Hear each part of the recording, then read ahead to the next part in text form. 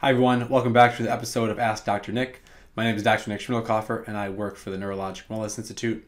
And today's question is grip strength a predictor of long-term brain health? And the short answer to that is yes, it is. Grip strength, like the ability to hold something strong in your hands, grip strength, to open a jar, to hold on to something that is falling, whether that be a grocery bag or whatever that may be, is and can be a predictor of long-term brain health, because grip strength generally correlates with overall body strength. It's not always the case, but for the most part it is.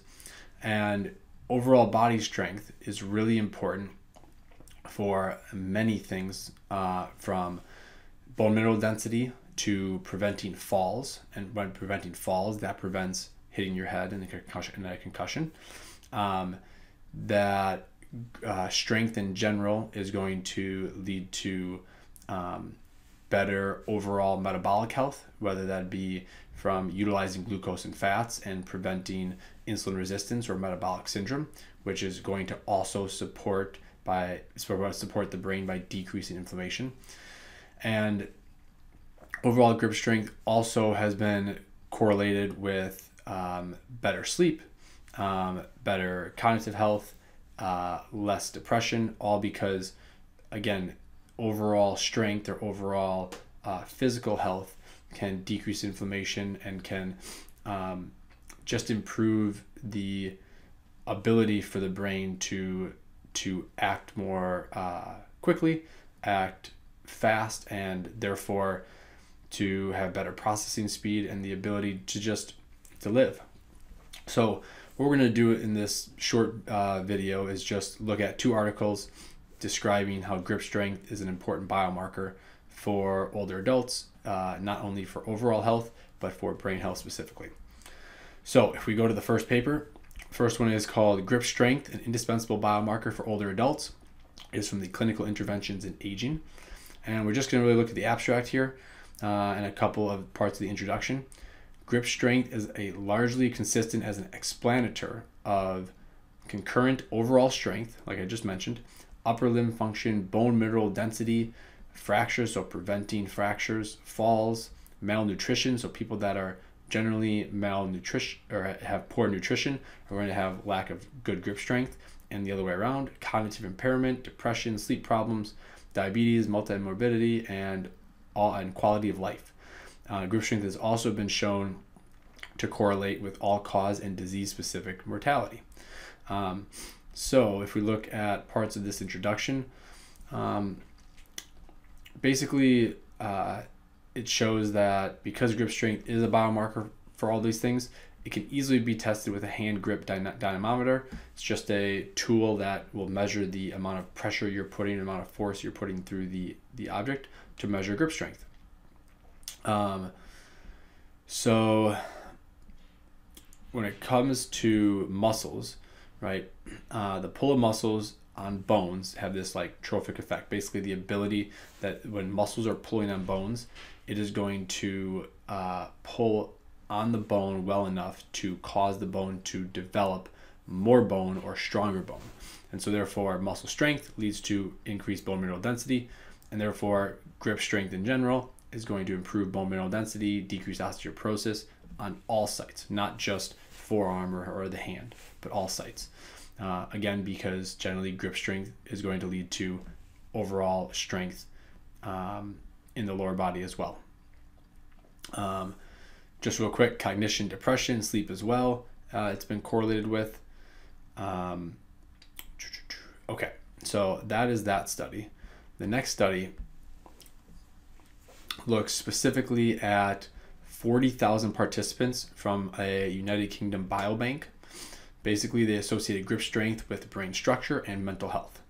So it is from 2022. It's in the British Medical Journal. And here is the abstract. Just we talked about that we could basically look at the risk of psychiatric illness and neurodegeneration in older adults by measuring grip strength. So in the results, greater grip strength was associated with better cognitive function, higher life satisfaction, greater subjective well-being, and reduced depression and anxiety. Grip strength of females also showed stronger associations with most behavioral outcomes than males. There are wider associations between stronger grip strength and increased gray matter volume, so increased matter of the brain, especially in the subcortical regions and temporal lobes, which these areas have a good relation into our memory centers.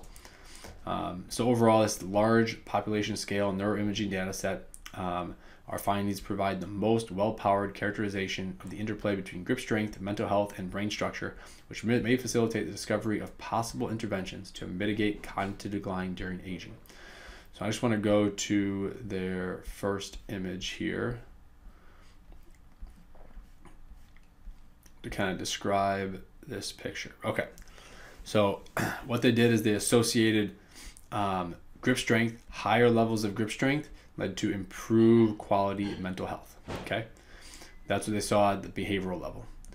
Now, longitudinal level, so over 8.9 years or 9 years from the baseline to the follow-up, they measured obviously grip strength and grip strength later on, and their mental health.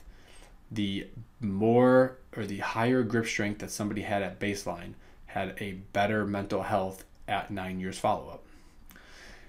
Then they correlated that with the brain level association.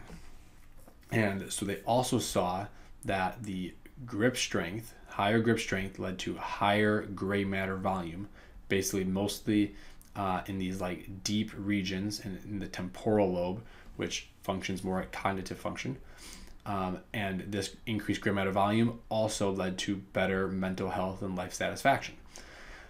So if we bring it back here, this shows, I mean, this last study was a very large study with 40,000 participants, that grip strength in general can predict quality of brain health down the road, predict it. And so if we want to have good brain health, have good physical health later on, we want to work on grip strength. You can work on grip strength just by holding like a nutcracker. You can do that by using a stress ball. But to be honest, the best and most functional way is to do things like lift weights and lifting heavier objects, whether that be dumbbells, heavier bars, doing deadlifts, doing just a dead hang from a bar and trying to hold as long as you can, trying to do pull-ups and chin-ups as well, because all these things are going to increase grip strength and at the same time increase physical fitness, which can not only decrease inflammation in the brain, but improve and show better predictability long-term for brain health.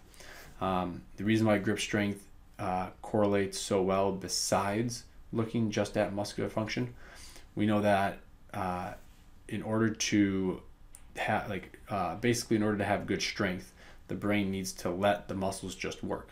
There's a lot of control over our tiny hand muscles because we need good precision. Well, good precision means that we have all this little control to have these fine movements without having strength. Well, at the same time, our brain needs to just let go of that precision. We need to be able to let go of that precision to be able to have good strength. And that those nuances, being able to go back and forth between precision and strength, is really important for the health of our brain. So if you have any questions or comments, I would love to hear them. Please leave them below. If you have any suggestions for future topics, I would love to hear them as well.